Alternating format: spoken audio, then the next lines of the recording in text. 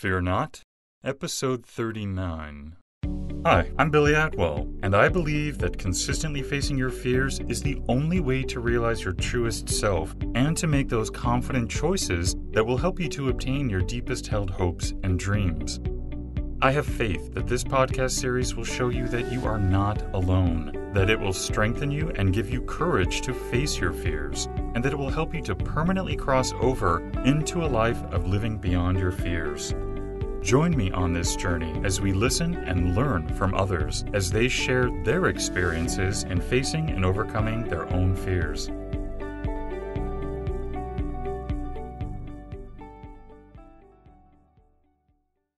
Hey everybody, today you and I are going to be joined by Mark LaMaster. Hey Mark, how are you? I'm great. Thank you so much for having me. Yeah, it's my pleasure. Mark is the author of Friday Night Lights for Fathers and Sons and the founder of Playoff Parenting. He's also the chief dad developer at Playoff Parenting University, which is an online coaching program that helps dads transform their relationships with their children. Mark is also a certified John Maxwell coach, teacher, and speaker. Mark helps connect dads to what matters most. Mark believes that every dad has the potential to be the best dad for each of his children. Through his book, coaching programs, and speaking engagements, Mark has helped many dads pursue the father-child relationships they have always dreamed of. Mark, can you take a few minutes to fill in the gaps and maybe also give us a brief glimpse of your personal life? Yeah, I'd love to. So my journey started, 13 years ago when my daughter was born. And 2 years after that, I had my wife and I had a son. And so now my daughter is 13 and my son is 11. And my wife and I have been married for 18 years, going on 19 here.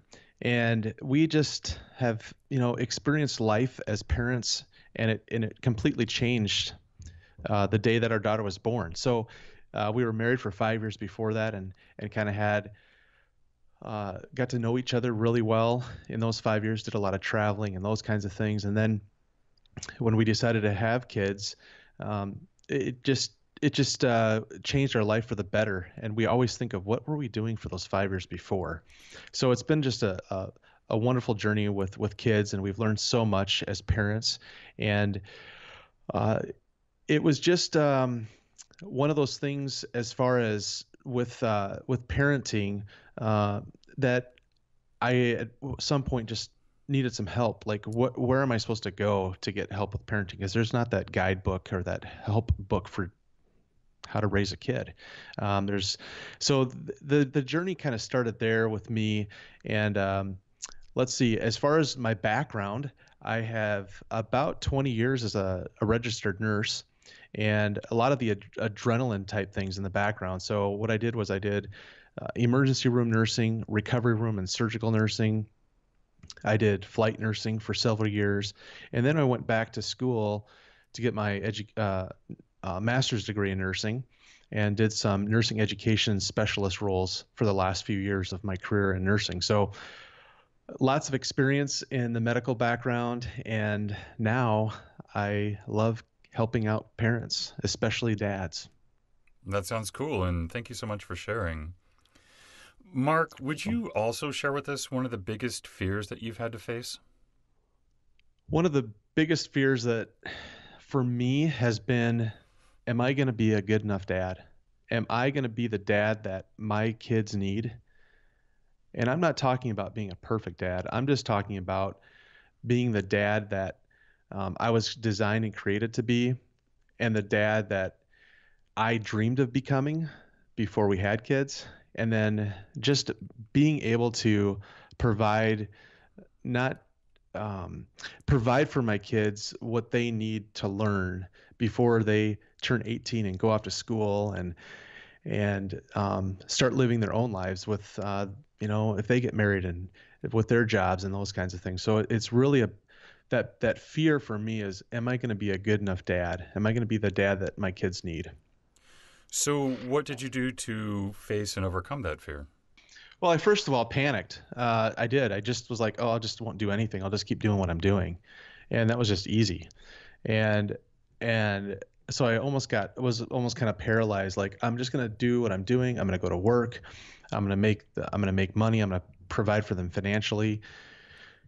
And then I started thinking right around this time that my son was 8, that's when it really hit me was I have 10 years left with him before he goes to school or military or gets a job or whatever he ends up doing. And so it really kicked in for me then. And I decided, you know what? The best thing for me to do is to go read books. So I went and read about every parenting book, dad book that I could, and found that much like everything else, if you read a book about how to save money and get out of debt, it's great that you have the head knowledge to do it. But if you don't actually take action, nothing changes. Or if you want to lose some weight, you read diet books. But if you keep eating the same foods and don't exercise, you don't lose the weight. And so then I said, you know what? I figured it out that I really needed to change what I was doing. So I needed to do something and take action. And that's when I got the idea that I could teach him things while we were doing activities together, activities that he liked to do, not necessarily that I liked to do, but I wanted to get into his world and to understand what he was doing. So when I started taking action, that's when things really turned around for me.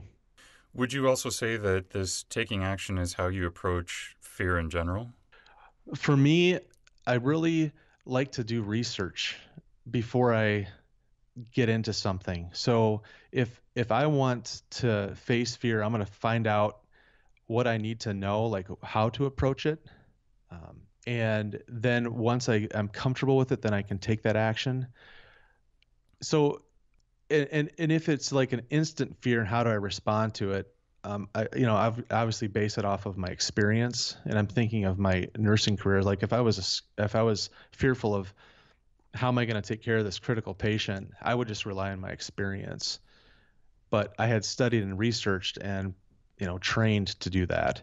But as a parent, for me, it was I really need to understand what it is to be a parent. So I would just reading books and then talking to other parents, and my parents helped me significantly. So I think that's how I would normally approach fear. So, on this journey, and it sounds like you've done a lot of research, you must have come across a lot of resources, some really great material. Would you mind sharing some of that with us? Yeah, that'd be great. I look back to the first book that I had on parenting. It was a book that my dad gave me when I became a dad, and I really believe in talking to him. It was more of kind of a passing on of a resource because it was an older book from the 70s, and but it was cool to see what my dad was reading about when he had his own children. He had me and what he had for options, and there was probably about 5 books back then, literally. And so I literally did this search on Amazon to find how parenting books, boys and dad books, like dads and boys and dads and sons. And then I looked dads, sons, and Christianity. And that list of books was under 100. And once I started really cueing into what the Bible talks about parenting and being a father more specifically, and then applying that to the scientific research, and I was able to take action, that's where things clicked for me. So some of the people that stand out to me um, in the research of fathers and father and son is Dr. Dobson. Dr. Let's see, Dr. Meg Meeker is a fantastic author. She's a family physician that does. She wrote Strong Fathers, Strong Daughters. She wrote a book about let boys raising boys. I think it was called Let Boys Be Boys or something to that effect. And that's not the right title. I'd have to check on that.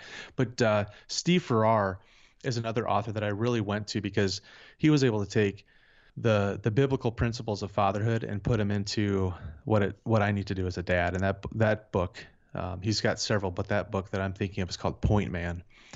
And so those are some of the areas that I go to. And then there's just the research. The National Father Institute is an excellent resource for fatherhood statistics. And then also some Barna research where I get some of my up-to-date statistics. Are you ready for the speed run? Yes, sir. Let's do it. What person that's either fiction or real has made the most impact on your life, Mark?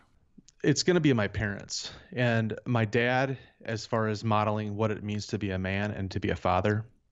And then my mom just has this saying that she has a bit more of an entrepreneurial spirit like I do. And I think that's where I get it from.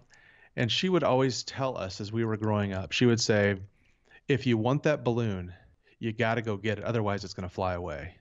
And that is that action piece that I always was looking for, that I needed. And I've always continued to kind of go back to that phrase, because if you don't at least try for something, you'll never get it. If you don't apply for a job, you don't get it. If you don't try to connect on a deeper level with your kids, it's not going to happen. So that phrase from my mom just stands out to me. And my parents have made a huge impact on me as a person. If you could instantly change one thing in the world, what's that going to be? This would go back to the research that I'm doing. The online world, even though it benefits everybody greatly, but I would love to somehow, and this is going to be controversial, but I'm going to say I would get rid of Facebook. And there's several reasons for that, but you'll have to read my next book to find out about that. But I would definitely that would be what I would do. What's your biggest weakness? My biggest weakness is feeling that it's probably my fear of not being the dad that I want to be and not being good enough. What's your biggest strength? My biggest strength is that I'm always looking to try new things and to become better and to become the parent and the dad that I want to be for my kids, and the husband that I want to be for my wife. If you could only have one book to read, what book would that be? Wow. This is a tough one for me. Oh man, let's see here. I would say for me that if I had one book that I could just keep reading over and over again, that just speaks to me, and this wouldn't be the Bible. That would be it, but I want to be a little bit different than that. I would say I could read Point Man over and over again, because it just shows me, it points me in the right direction of who I need to be. Do you have a favorite sound? Favorite sound is a golf ball going in the cup, the sound that makes. And Mark, if someone wants to connect with you, what's the best way for them to do that? The best way to connect with me is at my website, which is marklamaster.com. That's MarkLamaster.com. And you can get a hold of me through that. That's probably the best way. I'm also on Facebook, but and I just said I'd get rid of that, so that doesn't make any sense. But my website's the best place to go. What parting advice would you like to leave with us today? I would say this message goes to parents, but especially dads. You have been gifted with all the skills, all the talents that you need to provide for your kids. And that doesn't mean that's just going to naturally happen. You have to work at it. And there's nothing better than to developing that relationship with your kids now, because it will impact not just your grandkids, but future generations after that. Well, thank you so much for that, Mark. And I want to let everyone also know, too, that Mark has generously donated a copy of his book to be given away. So if you would like an opportunity to win, go to the giveaways page at livingbeyondyourfears.com to submit your free entry form today. And Mark, I want to thank you so much for coming on the show today. You've been really generous with your time and your knowledge, and it's just been really great to talk to you. Thank you so much, Billy. I really appreciate it. And just thank you to all your listeners that tune in as well. Thank you for joining me today. And remember, you cannot achieve everything, but you do have the God-given ability to achieve anything. So stay focused, out of fear, and keep on keeping on. Until next time, be well and peaceful. For more information on today's episode and guest, or for resources that will assist you in overcoming your fears, visit livingbeyondyourfears.com. And don't forget to subscribe to this podcast, where 3 times a week we move to a life beyond our fears.